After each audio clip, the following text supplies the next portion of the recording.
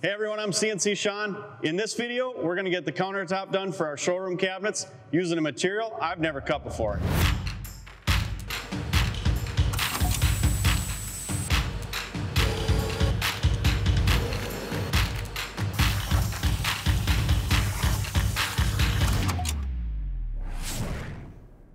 All right, here we're at our showroom cabinets. This is where we're going to put our countertop. You know, we had a whole video on this. If you didn't check it out, be sure to check out the link for that. And you can see the whole operation of how we put this together. First thing we got to do is we're going to use a 3/4 inch Baltic birch, do a little build up in our support for our countertop. You know, we've cut that a ton of times, so we'll run over to the machine. It's already set to go. Get that cut.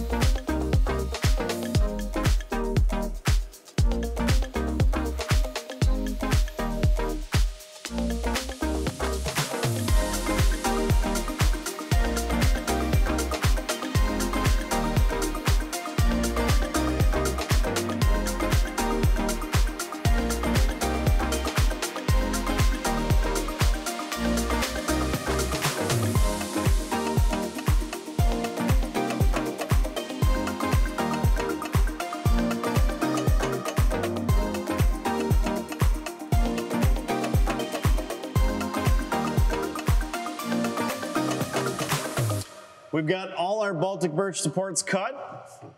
You know, we'll set them in here, screw them in, take care of them, secure them really well. We do have a little extra filling in behind on the wall to support the gaps there. We want to make sure we don't end up with a crack in the countertop. You know, one thing I wanted to point out, when we were cutting this Baltic birch, a lot of times using a compression bit, you'll see a little bit of dust still packed in. But if you take a look again, you'll notice how well that dust boot worked, and there was nothing left. You know, dust-free, a lot less to clean up. Worked out really well. That being said, let's go take a look at what we got for our countertop material.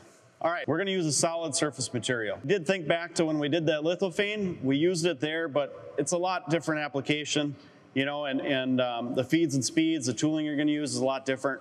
So anytime you're gonna cut something new, it's always a good idea to get that dialed in. I did talk with Vortex, they supplied us with tools for this. We're gonna use a 2-flute upshear 4240 tool for our cutouts, and then we're going to do miter folds, and we're going to use just an insert miter bit. They help me out getting an idea where we want to be, but this material comes in 12-foot lengths. So that being said, you know, we've only got an 8-foot bed on the machine, so we cut some off, and I use that to play around a little bit. I did a couple tests with the miter fold, dialed into what's going to work the best, what I like the best. And now we're all set. The tools are set up. We can throw the material on and we can start cutting our countertop.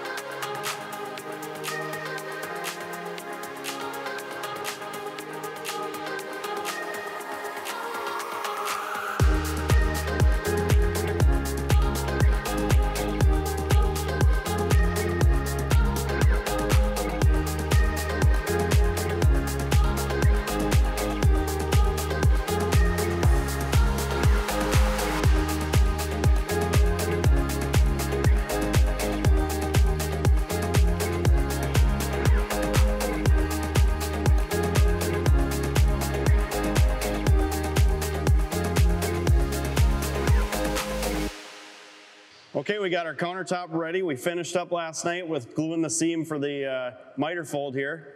And we can take the tape off, get it ready to go. We'll get it in place. We got one seam to do over there. After that, we'll sand it up and we'll be able to reveal the new countertop for the showroom cabinets.